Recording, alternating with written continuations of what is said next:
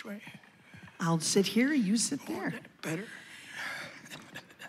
Tommy O'Donnell, everybody.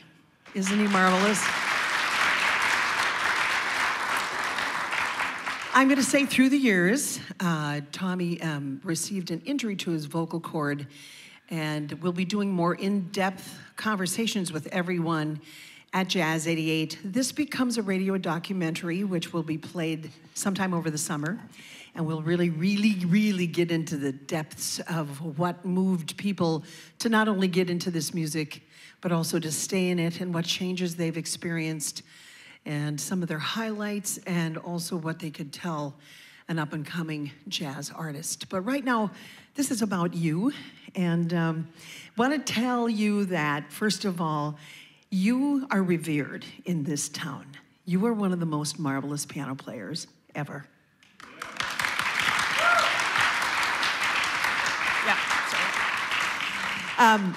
Tommy, I know that you love Errol Garner. You've done some shows devoted to the style of Errol Garner. And when you were quite young, you were at the University of Minnesota at 18 years old, and Errol's band came in to do a show. Was it at the Downbeat? And they said, the band said something about you, I hear you play like Errol Garner, would you play? Is that kind of what happened? And did you go down and play for Errol? Go ahead, use your mic. I did, that's true, yeah. And I played with this rhythm section. At Kaufman Memorial during rehearsal in preparation for Errol's concert that night. So Errol and I became good friends.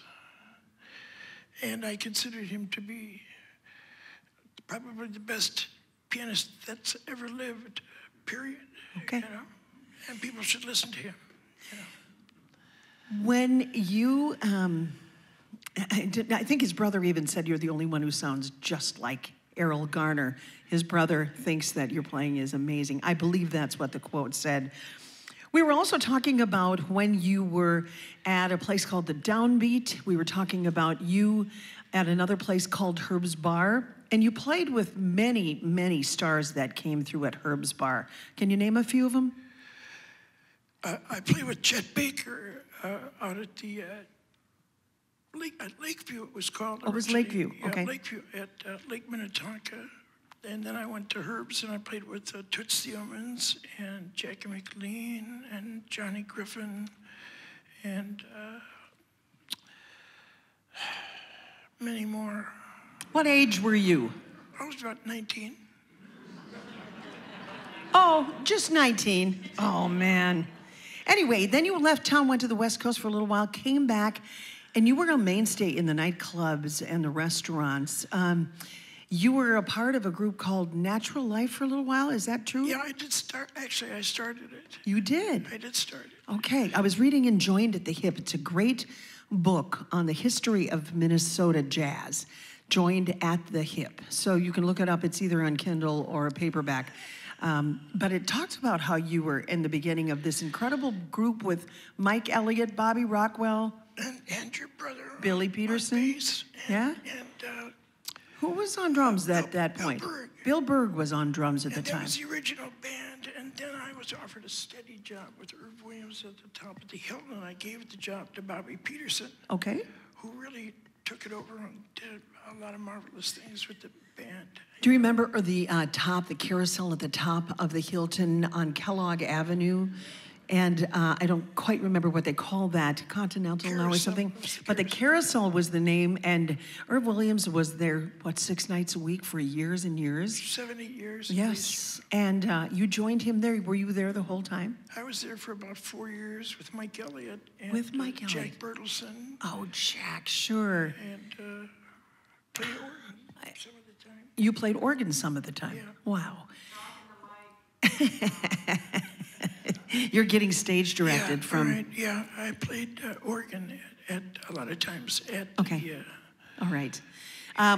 Before we go on here, I just wonder if you were to name a highlight in your life, here in our Twin Cities in particular, did you have a favorite club that you worked that you still shake your head at how fun it was or how cool it was?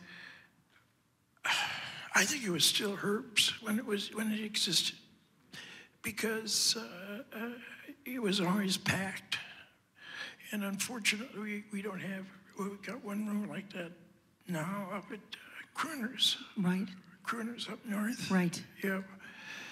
Where you're doing your Errol Garner show sometimes, right? I am, yeah. At Crooners in the Dunsmore room. If you haven't been there, it's a beautiful facility. Great room. Mm-hmm. Yeah. So, okay, so Herb's Bar. What year are we talking? Was that the 50s, 60s? 59. 59. Yeah. And who was with you?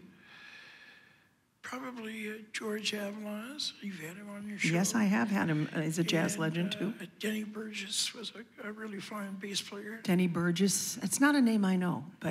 Yeah, and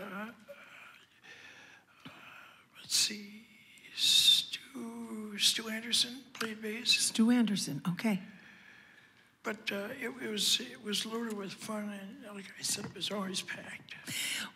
What's coming up next for you where people can come and hear you? I'll be up at the Crooners. You will. Another show up at Crooners. In the Dunsmore room. And you have what month? The small room with the 9 Yep, foot. the Dunsmore room it's called. With Gordy Johnson and probably Alden Akita. Oh, Alden Akita, okay. On drums. Yeah. When might that be? I think it's coming up in about 2 months. Okay, wonderful. Yeah. So, can I tell them you had a birthday this winter? I did. And March 3rd. March 3rd, will you tell them? How old are you? I can't remember. Okay, that's a great answer. He sounds like my mom. Would you do another song for us? I will. Okay, Tommy O'Donnell, everybody.